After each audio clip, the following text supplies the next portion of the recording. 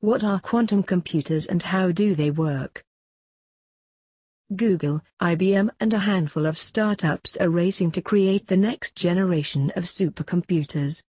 Quantum computers, if they ever get started, will help us solve problems, like modeling complex chemical processes, that our existing computers can't even scratch the surface of.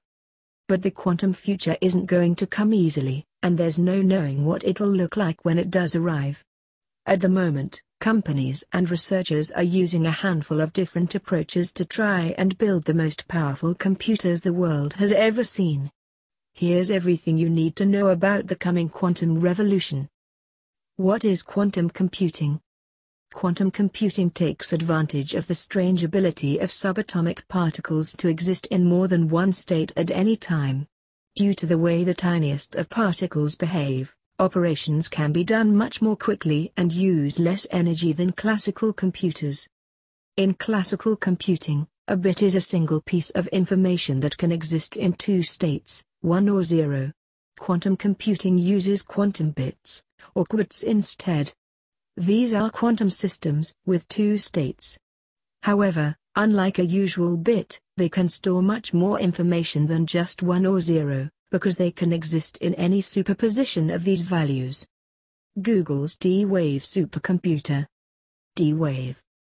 The difference between classical bits and qubits is that we can also prepare qubits in a quantum superposition of 0 and 1 and create non-trivial correlated states of a number of qubits, so-called entangled states, says Alexei Fedorov, a physicist at the Moscow Institute of Physics and Technology.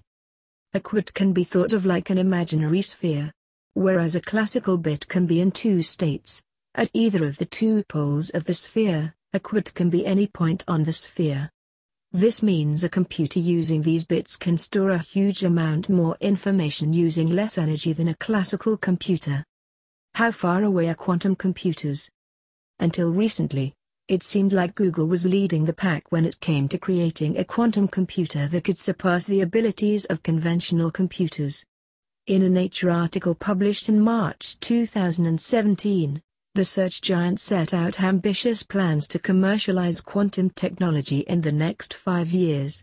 Shortly after that, Google said it intended to achieve something it's calling quantum supremacy with a 49-qubit computer by the end of 2017. Now, quantum supremacy, which roughly refers to the point where a quantum computer can crunch sums that a conventional computer couldn't hope to simulate, isn't exactly a widely accepted term within the quantum community. Those skeptical of Google's quantum project, or at least the way it talks about quantum computing, argue that supremacy is essentially an arbitrary goal set by Google to make it look like it's making strides in quantum when really it's just meeting self-imposed targets.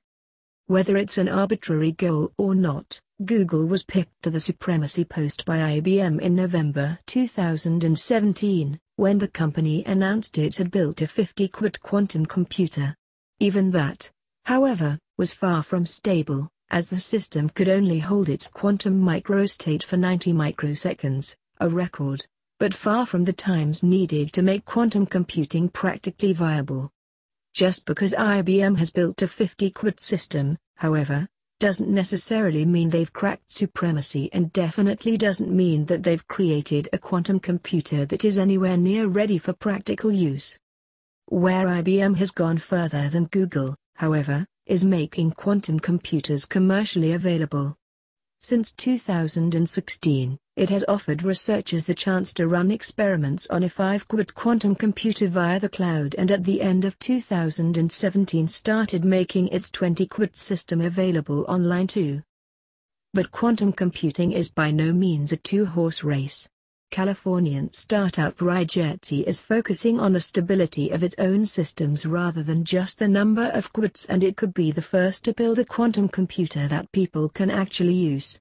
D-Wave, a company based in Vancouver, Canada, has already created what it is calling a 2000-qubit system, although many researchers don't consider the D-Wave systems to be true quantum computers. Intel, too, has skin in the game. In February 2018, the company announced that it had found a way of fabricating quantum chips from silicon, which would make it much easier to produce chips using existing manufacturing methods. What can quantum computers do that normal ones can't?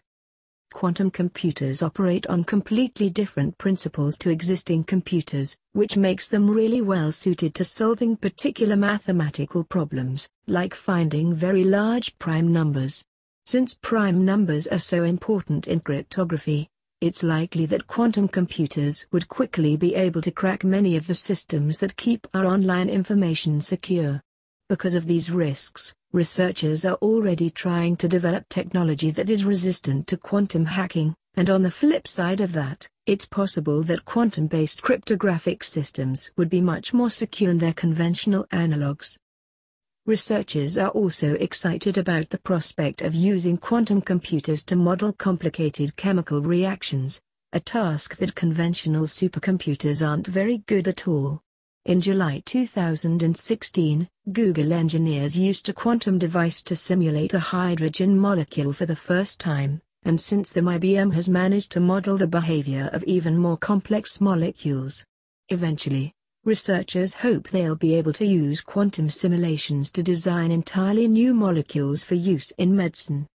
But the holy grail for quantum chemists is to be able to model the Haber-Bosch process, a way of artificially producing ammonia that is still relatively inefficient. Researchers are hoping that if they can use quantum mechanics to work out what's going on inside that reaction, they could discover new ways to make the process much more efficient.